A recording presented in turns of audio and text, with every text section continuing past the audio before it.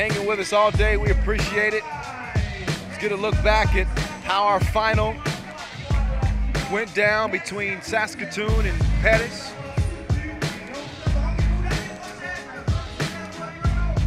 Packed crowd for the final between two of the best teams that we've seen on the 3x3 tour. Team Patty came out and scored a couple of quick buckets. Janti and The Undertaker. And then Michael Linklater, your MVP, started making his presence known. He pulled a couple of moves out of his bag of tricks. That crossover so dangerous. And he can just hit you with that in a split second.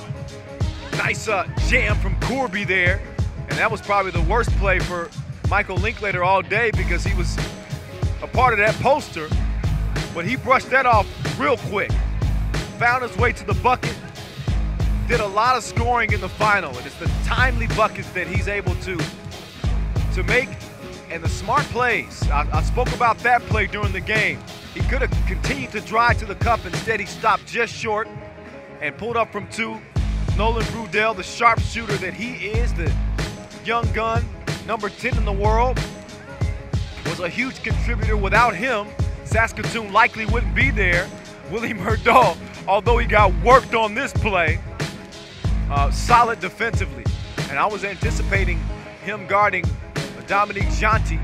Janti, meanwhile, got his ankles took by Linklater on this play.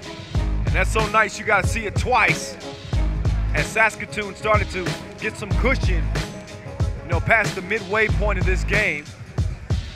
Paris fought as hard as they could and really gave Saskatoon all they could handle. Dominique Janti gets to the cup here. He and Nolan Brudell battled from the start of this game. Corby doing things inside and out.